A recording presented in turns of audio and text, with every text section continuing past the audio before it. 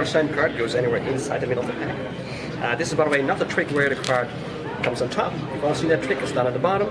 But we're going to isolate the whole deck inside the card box. It's not the card box. Ron, could you think about a number for me between a 1 and 52? I'm going for... Oh, just hold on. Before you say that, I want you to give the deck a couple of cuts. I just forgot it. I just want to make sure that you touch them and you mix them up. So you're totally comfortable with it? Yes. Oh yeah, Ron, are you totally happy with it? Yes. Are you sure? Yes. Cool. I'm going to place the cards back inside the box. What number did you thought of? I was going for 5. 5. The 5th card. Now, I can't change the order. Watch. I just take the 5th card from the top. I just place it down here. 1, that's the first card. 2, 3, 4, 5. The 5th card. The 6th card would have been the 6 of spades. 7th card would be the queen, and the 4th card would be the 4 of clubs. Now you shuffled them. Yep. You named the number freely.